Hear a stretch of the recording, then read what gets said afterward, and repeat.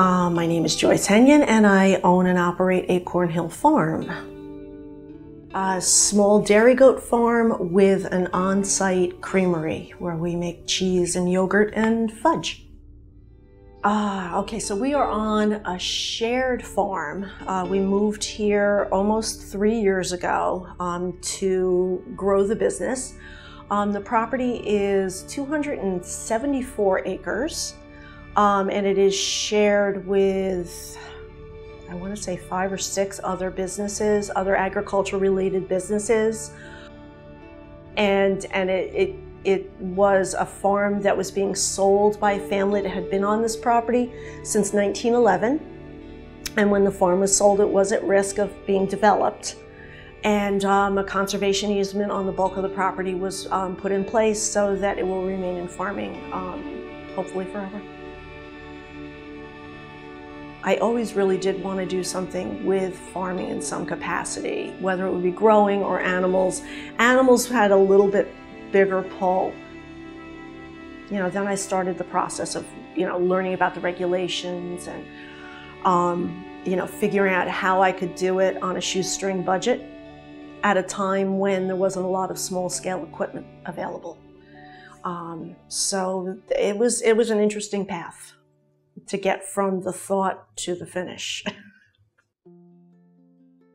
So I visited someone who was not farming but was making cheese and bringing in milk from surrounding dairy farms out in Saratoga County. That's what gave me the idea of using my garage in Walker Valley as my cheese room, because that's exactly what she had done. So I was very lucky that I visited these people. I got ideas. They were able to tell me about how they met the regulations. This piece of paper says this, and this is how I brought it into reality. And that really helped a lot. And it gave me the vocabulary to communicate with the regulatory folks.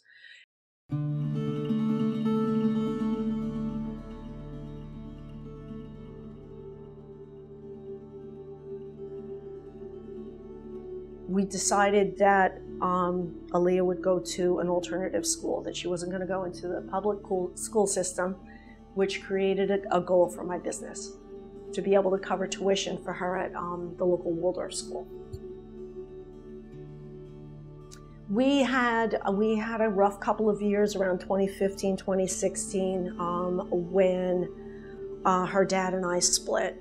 And I reached a point where I want to say it was like in 2016, maybe the spring of 2016, where doing everything alone was just wearing me down. And I walked in from the barn one day and I said, you know what? I can't do this. I'm going to have to sell the goats. And Alea said, I'm going to help you. And I said, okay, well, we'll try. And cynical parent of a teenager at this stage, I said, we'll see how long this lasts. And P.S., here we are in 2021.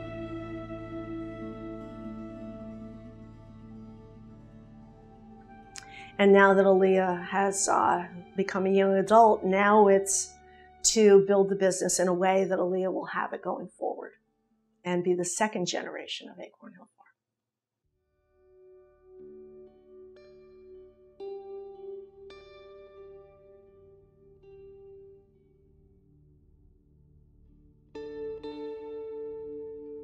Yeah, well, I think the impulse on your part to say that you were going to help when I was threatening to sell the goats because it was just way too much. Yeah. So you made that statement. Well, I was kind of like, how dare you? How dare you?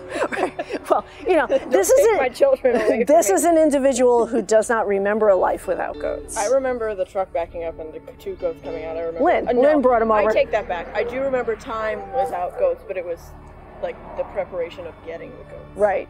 So do you regret telling me not to sell them? I get cranky because half the time I don't want to come out here in a snowstorm, but that's part of it. I don't know. Do you see yourself doing this 20 years down the line? I mean, yeah, but I'm probably going to get distracted with some side thing at the same time. I can't picture myself like not doing this because I don't think I know what else to do. But it's one of those things where I'm like, anything else that I would do is very much I'm a farmer. Oh, and by the way, I do this too. Or some side thing that feeds into this, or vice versa. It's like, this is just, my habitat is in there sleeping on the goat. Yeah, it's like, I can't explain it any other way. I'm just meant to be covered in goat fur.